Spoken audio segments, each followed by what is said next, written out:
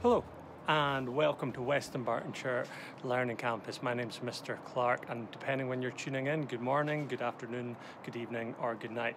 Today I'm going to help you knock some maths out the park, and we are going to be looking at multiplying and dividing by 10, hundreds and thousands.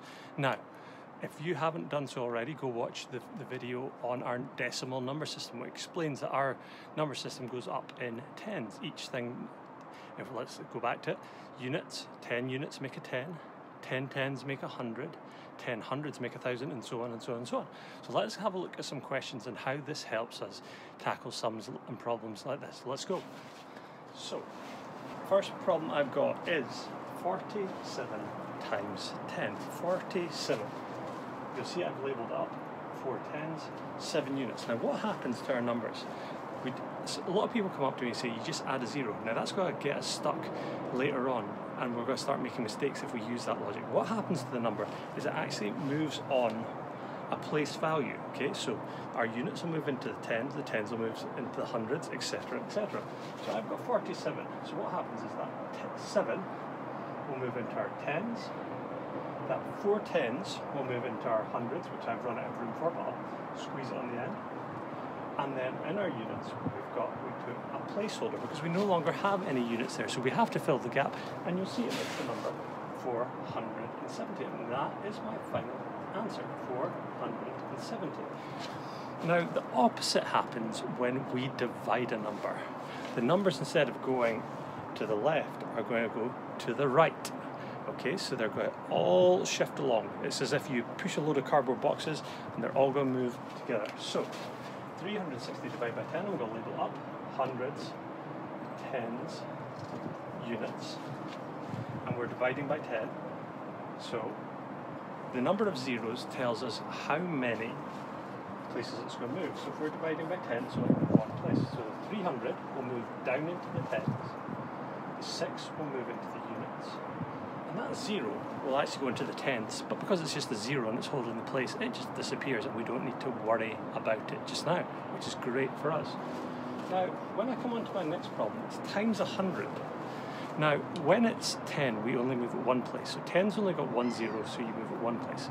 100's got 2 placeholders, 2 zeros, so we're going to move it 2 places.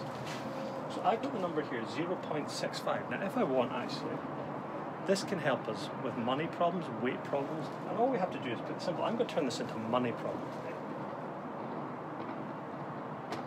So that's 65 pence, or 0.65, and we're timesing it by 100. So each number is going to move 2 places. I'm going to start with my 5. It's going to move 1 place into my tenths column, because you can see my decimal point, and then it's going to move another place into my units. Do you know what? To make it a bit easier for myself, I'm going to label this up first, units, tenths, and I will put my hundreds column.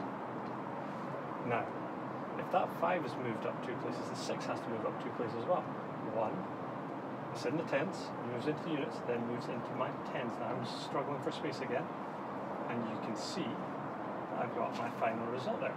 Now, because it's money, I can either write it as £65 and just leave it like that, or if I want, I can add those 2 placeholders. That's not changing the value, that's just saying I've got no pence. Nice and simple. Now, if I get onto my thousands, you may have guessed it already, thousands have 3 zeros. So we're going to move it 3 places. Now this is a divide, so instead of going to the left, we're going to the right. So always check which way you're moving it. And we're going to move each number 3 places. So I'm going to start with 7. I'm going to label this up, thousands, hundreds, tens, units, and I'm moving it 3 places. 1 into the hundreds, 7 moves into the tens, moves into the units. Now the good thing is everything else follows on. What comes after the units? Our decimal point. And then every other number is going to move along. 7.365, and there's my answer. Once again, if that had been a problem that said 7,000 to make that kilograms, it wouldn't make any difference. We would just add that on the end. That's exactly the same skills. So there you go. Hopefully that helps you tackle some of my problems. If you need to start easy on the cool watermelon questions, then get yourself up to those spicy hot ones as soon as you can. Catch you later, kiddos.